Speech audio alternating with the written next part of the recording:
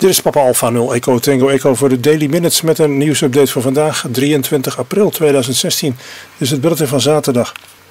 As every weekend, our bulletin today will be in English. We do have data in 8 PSK 1000 around 1500 Hz, and we have another rather pretty antenna picture in SSTV PD50. We will start with the propagation news and some additional news of the RSGB. Hello, I'm Bob McCready, GK0FGX, with the TX Talk podcast of the GB2RS news from the Radio Society of Great Britain. Now the radio propagation report compiled by G0KYA, G3YLA and G4BAO on Friday the 22nd of April. It's been a week of mixed HF propagation, good at times and lousy at others. The solar flux index declined from 102 on Sunday to 83 on Thursday, as only one lonely little sunspot remained visible.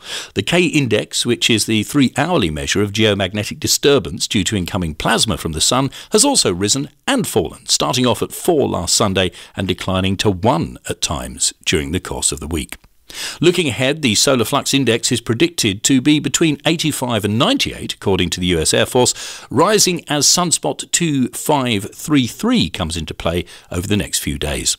It's bad news on the geomagnetic disturbance front. The Solar Dynamics Observatory's extreme ultraviolet image showed a massive coronal hole looking straight at us on Thursday. The associated high-speed solar wind stream from this may hit the Earth on Saturday, just in time for International Marconi Day. NOAA predicts the K-index could rise to 4 in the early hours of Saturday morning, tailing off to 2 by late afternoon. This may not bode well for HF propagation.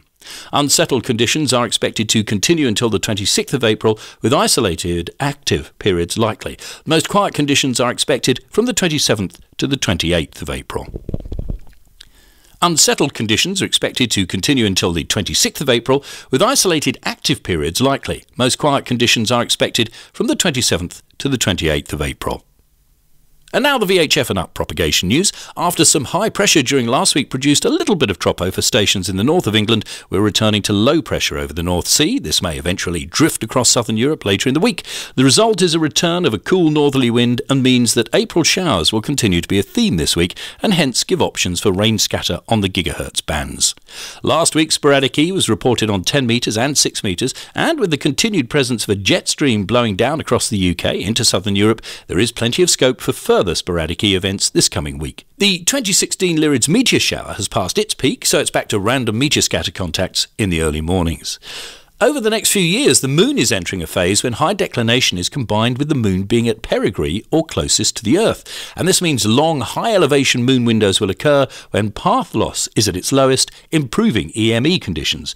This week, lowest declination occurs on Wednesday, so expect short Moon passes in the early hours of the morning.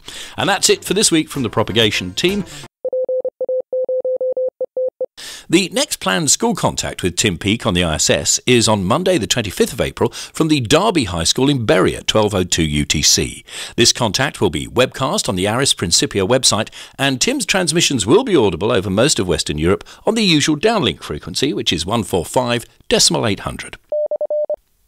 Thanks to the Brazilian Amateur Radio League, LABRE, radio amateurs who visit Brazil for the 2016 Rio Olympic Games will be able to get on the air easily. During August and September, any foreign amateur will be able to operate in Brazil regardless of whether there is a reciprocal agreement. No IARP or CEPT license is necessary and no fees are required. You just need to send a scan of your passport identification pages and license, a list of the cities you intend to operate in and when, plus an email address to Executiva, so that's EXECUTIVA, at labra, labre.org.br. Executiva at labra.org.br. 25 used ex-BBC local radio cars are being sold on behalf of the BBC by Cambridge Broadcast. These have a professional technical installation of a pneumatic mast. The vehicles are all Peugeot-based on either 806 or 807 models, and the ages range from 2001 to 2006. Most have technical battery fit-outs with split charging from the engine and external mains inputs with 19-inch equipment racks and audio monitoring. Details are on the cambridgebroadcast.com website if you fancy buying one of those. Following agreement with the RSGB board, management of the Islands on the Air programme has transitioned to Islands Radio Awards Limited, a new not-for-profit company. This entity will assume full responsibility for all aspects of the programme, which it will run in partnership with the Society. The company has been registered in the names of its current directors, Roger Ballister, Golf 3 Kilowatt Mike Alpha, and Stan Lee, Golf 4 X-Ray X-Ray India, and a full board of directors will be established. The new company is fully committed to completing the paperless QSLing project that will allow electronic confirmation of contacts, and no significant policy changes other than that are anticipated. On Monday the 25th, Anzac Day remembers those who died in 1915 in the fighting at Gallipoli. To commemorate this, amateurs in New Zealand and Australia will be on the bands using the same older modes once employed by radio operators in the military. This AM and CW event has become a popular annual Anzac Day activity, with those participating using older crystal lock transceivers or former military radios. No doubt you'll hear some movie or some recording that has this familiar yet eerie sound. That sound gave birth to the greatest gift from engineers to the arts, the electronic synthesizer. The synthesizer began in the 1920s with Professor Leon Theremin. In a Leningrad engineering lab, he played around with the latest technology, radio. It fascinated Theremin because radio changed electricity into sound. He brought two parts of the radio close together so they made a sound like the squeal from putting a microphone too near a speaker. This propelled him, in his own words, to give these sounds a musical soul.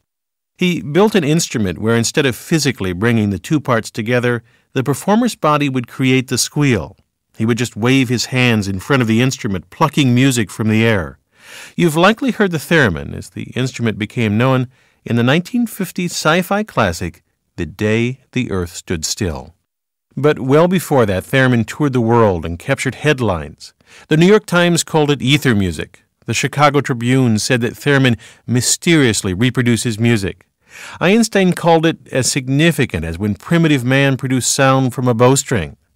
The instrument made quite a splash until 1938, when theremin disappeared abruptly.